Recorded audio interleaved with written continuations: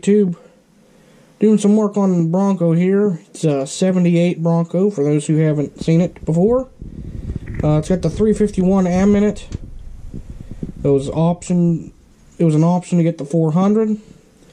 So, for those two engines, I figured I would give you a video on the cylinder numbering and firing order. So, I'm at the front of the vehicle. There's the grill, radiator. You're looking at the engine. The distributor is up front. Left side of the engine, which is on the passenger side of the vehicle. Ford numbers their cylinders front to back. On this side, 1, 2, 3, 4. So this would be the number 1 spark plug wire, number 2 cylinder, number 3 cylinder, number 4 cylinder. Then they go over to the driver's side, the right side of the engine. 5, 6, 7, 8. So 5 plug wire, cylinder 6 plug wire, cylinder 7 and 8.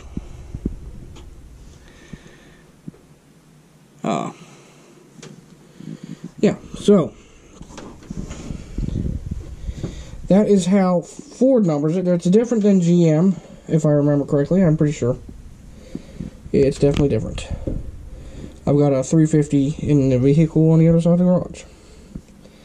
Anyways, that's how the cylinders are numbered. The firing order for this engine is 137-26548. So, if you look at the distributor cap, and I need a light, because I'm creating a shadow with my other light. There we go, that should work. So, if you look at distributor, I have these marked because I had the plug wires off. Here's your cylinder number 1. 137-26548. And distributor spins this way. The center one is your coil wire. It goes to your coil right here. So that's your firing order, and that is how the cylinders are numbered. Again, 1 through 4 on this side, 5 through 8 on that side. Hope that helps you guys. Don't forget to like, share, subscribe for more. You can follow me on social media. It's K30Crazy.